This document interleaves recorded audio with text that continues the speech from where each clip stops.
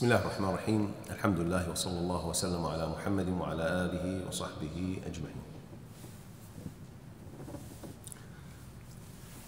In the previous session we concluded with the verses of Allah's glad tidings to Muhammad sallallahu alayhi wasallam that he will not forget what was revealed to him. سنقرئك فلا تنسى إلا ما شاء الله إنه يعلم الجهر وما يخفى. Allah continues saying, وَنُيَسِّرُكَ لِلْيُسْرَى, and we will ease the way towards the state of ease. We will ease the way for you toward the state of ease. This is another, the scholars of tafsir said that this is a second good news to Muhammad sallallahu alaihi wasallam, another glad tidings to Muhammad sallallahu alaihi wasallam, that Allah Azza wa Jal will ease the way for him and for his nation to the path of Allah Azza wa Jal, to Jannah, to the pleasure of Allah Azza wa Jal, to the obedience of Allah Azza wa Jal. Everything is facilitated. Allah Azza wa Jal did not oblige us to do something that is beyond our ability. This is the nature of Islam. Islam is a very facilitated, very practical religion that copes with the reality of humans and the nature of humans. It's very simple to understand. One Lord, the objective is to obey Him and worship Him. He sends messages, He sent messengers and messengers, explaining and clarifying and guiding, and facilitated the path for those who wanted to accept and adhere.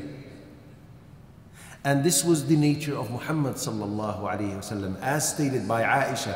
Never was he given the choice between two matters except that he would choose the easier of the two, so long as it was not a disobedience to Allah Azza wa Jal.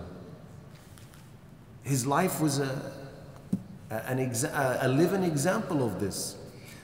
He never rejected any food, for example, on the level of eating and drinking. He never rejected any food. He never requested a certain type of food. Whenever he was served food, he would eat it. If he didn't desire it, he would just refrain without saying anything. Right? Unlike some husbands. What is this? Don't you know how to cook? What? Don't we have salt today? Right? The Prophet ﷺ was not like that. He was a leading example of ease in all his matters and all his aspects of life. Sallallahu Alaihi Wasallam. Allah Azza wa Jal made this religion so easy. Listen to this narration that is reported by Al-Bukhari and Muslim. The Prophet ﷺ said, whenever I command you to do something, then do as much as you can of it. That's why Ibn Taymiyyah said a principal rule, said, Al-wajibatu tasqutu bil-ajz. Obligations are waived in cases of incapability. I'll give an example. You're obliged, one of the pillars of salah is that you stand up, correct? This is waived. If you're unable to stand up, you can sit down. Well, what if you can't sit down? Then you can lie down. See how facilitated it is?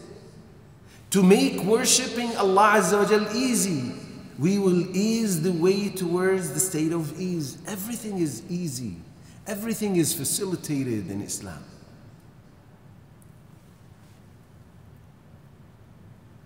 فَذَكِّرْ إِن نَفَعَتِ الذِّكْرَى. So remind, O Muhammad, if the reminder should benefit.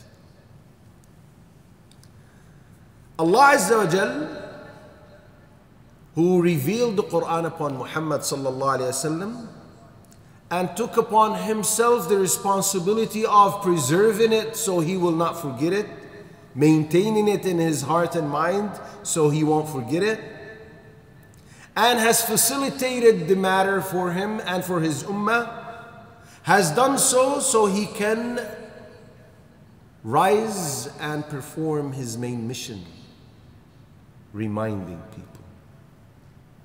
He is obliged, sallallahu alaihi wasallam, to remind, to convey in all situations whenever he is able to, and exert all efforts in fulfilling this mission of his, sallallahu alaihi wasallam.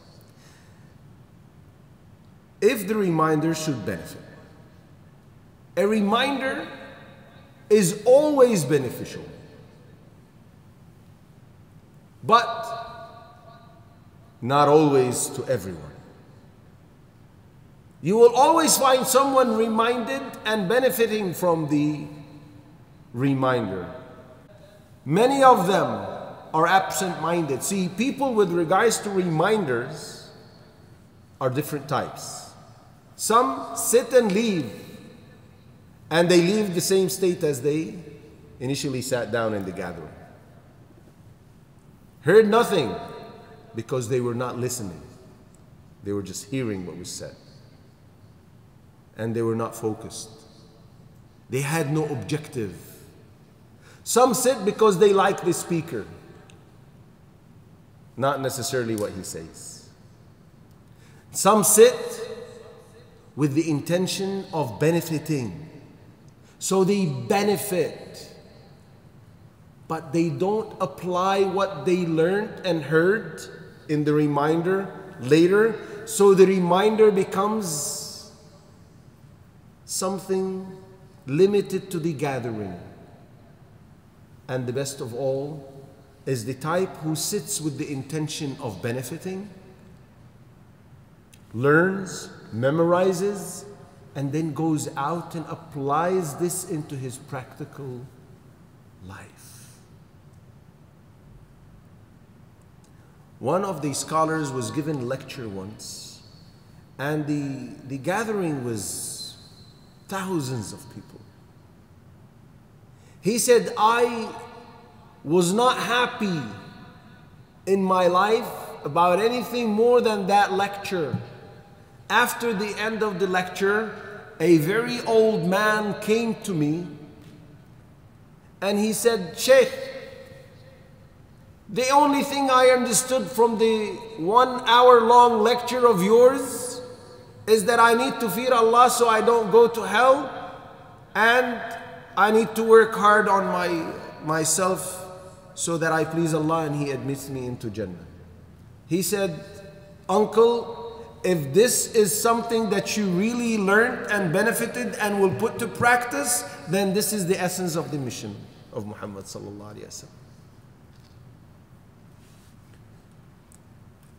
Now people with, as we said, with regards to their reception to the reminder differ, and therefore their behaviors differ, and the consequence of that at the end will also be different when they see Allah Azza wa Jalla. Allah gives the details of the types of people with regards to reminders. سَيَذَّكَّرُ مَنْ يَخْشَى. He who fears Allah, that is, will be reminded. He will benefit from the reminder.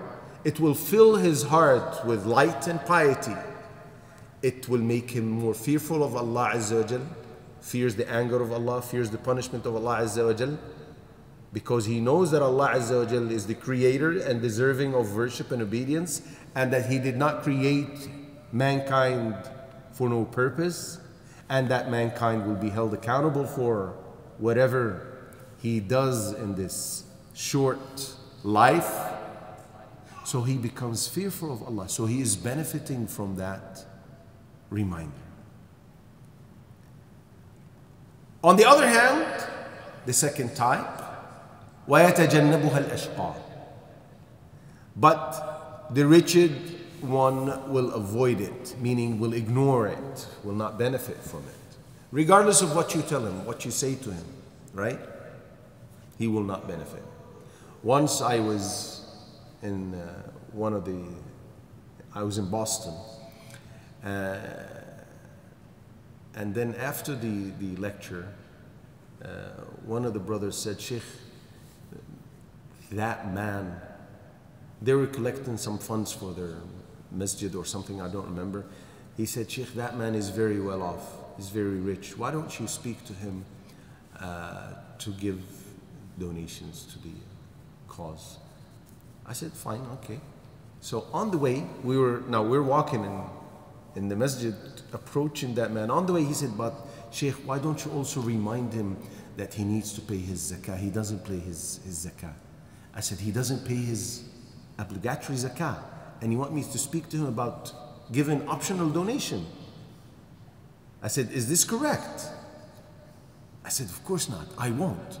I have to remind him with his obligation. This is a pillar of faith, of Islam.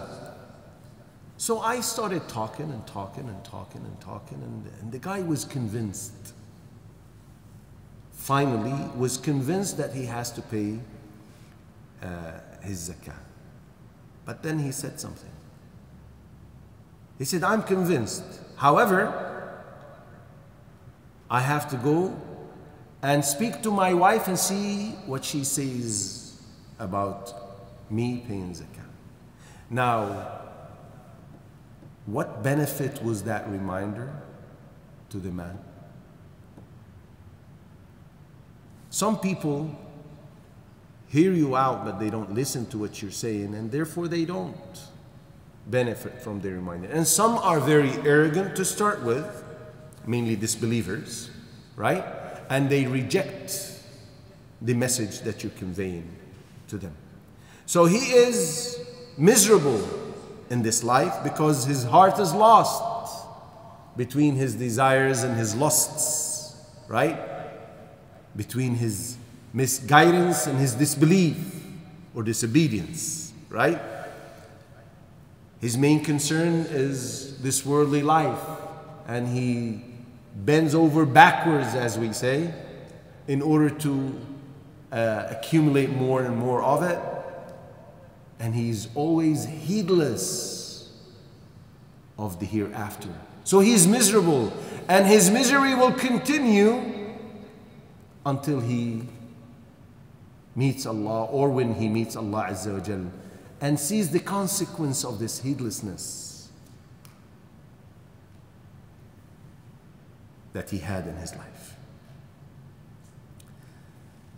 Now, what is the consequence of being a miserable, heedless person? Allah Azza wa Jal says, الَّذِي يَصْلَى النَّارَ الْكُبْرَى ثُمَّ لَا يَمُوتُ فِيهَا وَلَا يَحْيَا. He who will enter and burn in the greatest fire, wherein he will neither die nor live a desirable life. Some of the descriptions of this, of the consequence of rejecting the reminders. The greatest fire. It is great in its size, it's great in its duration, even if it's one day, because Allah Azza wa Jal says, وَإِنَّ يَوْمًا عِنْدَ رَبِّكَ كَأَلْفِ سَنَةٍ مِّمَّا تَعُدُّونَ. One day in the scale of Allah is like 1,000 years. 1,000 years of that which you count, meaning of your worldly time. Even if that person is going to be punished for one single day in the hereafter, you're talking about burning for 1,000 years. So indeed, the hell fire is great in all aspects, in its heat. The Prophet ﷺ told us that the fire of the hell is 69 or 70 multiples of the heat of this worldly life, of the fire of this worldly life. The companion said that fire of the worldly life would have been enough, would have been sufficient as punishment. He ﷺ said, no, Allah increased it so that they taste His bitter punishment. We ask Allah's protection from that. So it's severe, it's painful, it's long.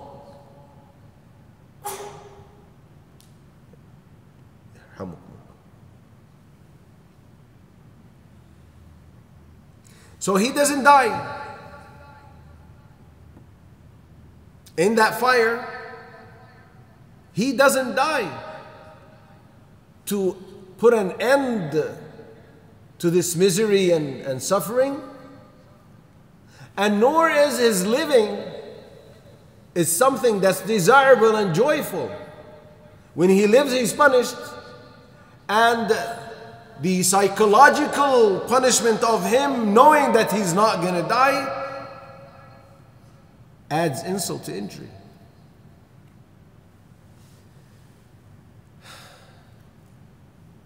Then Allah Azza wa Jal shifts to talk about the bright picture. قَدْ أَفْلَحَ مَنْ تَزَكَّى وَذَكَرَ اسْمَ رَبِّهِ فَصَلَّى.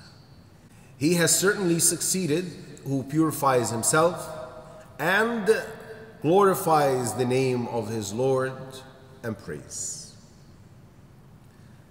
Success, facing misery and failure and punishment. This success is the result of the person who purifies himself. Who purifies himself, his heart, from shirk, from disbelief, from pride and arrogance, from envy, right? And who purifies his behavior from ill actions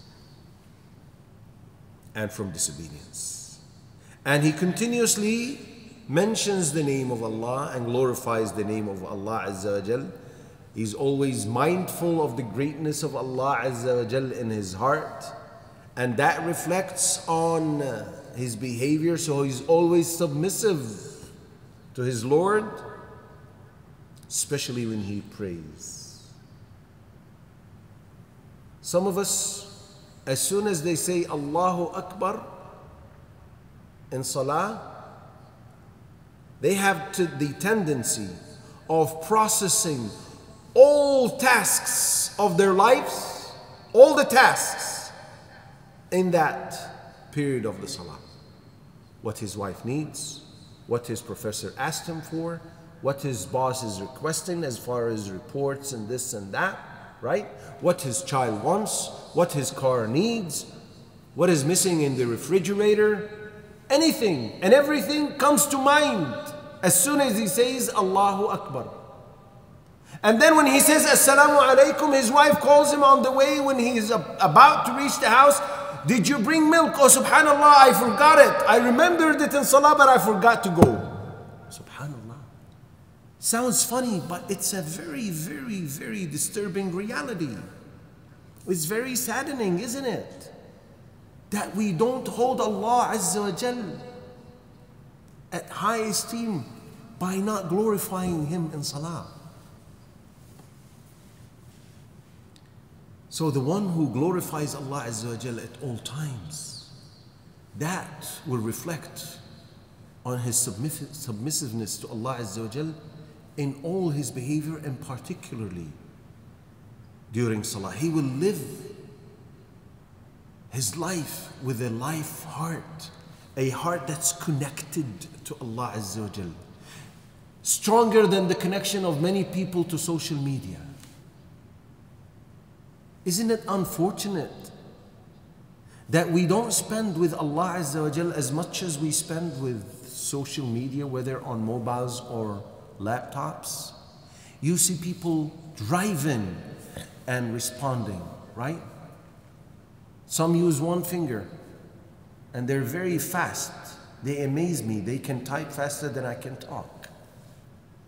And when they reach a traffic light, wow, what a joy. It's like he entered Jannah, right? All the time. If you ask that very person, when was the last time that you spent half an hour with the Quran in your hand? He won't remember because it was too far back. If we deal with the Quran, if we deal with Allah Azza wa Jal the way we deal with social media, brothers and sisters, our situation will improve a lot. Our hearts will soften with Allah Azza wa Jal. The state of submissiveness will be something that we can actually achieve.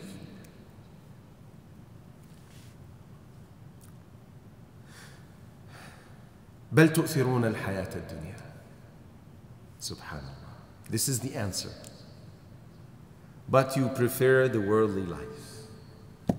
Here Allah Azza wa Jal goes to speak to people about the reason behind their misery, the reason behind their heedlessness, and what makes them ignore or become indifferent or reject reminders altogether is that they favor this life, this worldly life, over the hereafter.